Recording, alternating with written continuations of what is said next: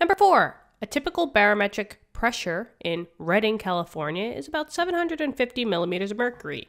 Calculate this pressure in ATM and in kPa, which is kilopascals. Okie dokie.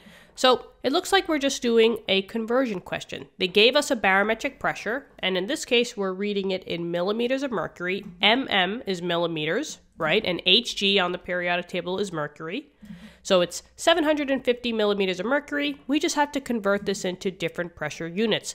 But now, for you guys, right, I just want to point this out that you should know or be able to spot out the units of pressure.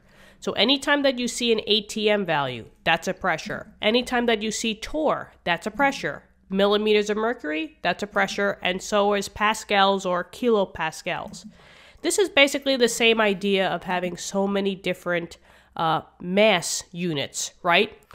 There's grams, there's milligrams, there's kilograms, there's pounds, there's ounces.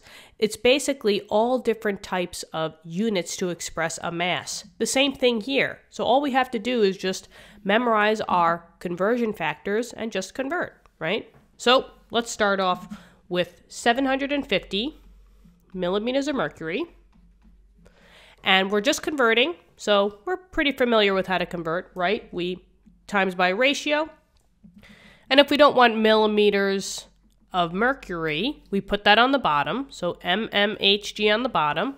And let's just convert to ATM first. So ATM is at the top.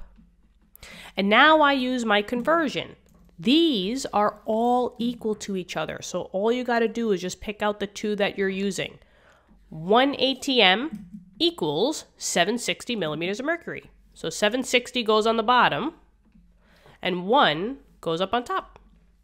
Cancel out millimeters of mercury, and now all we have to do is 750 divided by 760. Let's find it out. 750 divided by 760, and for sig fig purposes, we'll do 2 sig figs, so it would be 0.99 ATM. Okay. That's the answer to the first one. Now let's go to the second one. I'm going to keep the same starting amount.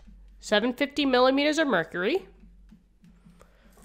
times by the ratio, right? We didn't want millimeters of mercury, so that goes on the bottom. And now we want kilopascals, so I'm going to put kilopascals up on top. All of these pressure conversions are equivalent to each other. So 760 millimeters of mercury equals 101.325 kilopascals. So 760 on the bottom. And that equals 101.325 kilopascals. Cancel out the millimeters of mercury, and we're done. So now I'm going to say 750 times 101.325 divided by 760. And, okay, so this one is like 99.99. If we wanted in scientific notation, you would have to use, or the correct number of sig figs, you would say 1.0 times 10 to the 2, because technically everything is rounding it up to 100. So in order to express 100 as 2 sig figs, you need to write it in scientific notation. But if your professor or teacher doesn't care about sig figs, then who cares? 99.99. All right? So hopefully this helped. Let me know in the comments. Thank you so much for viewing the video. I will see you in the next lessons. Okay, bye-bye.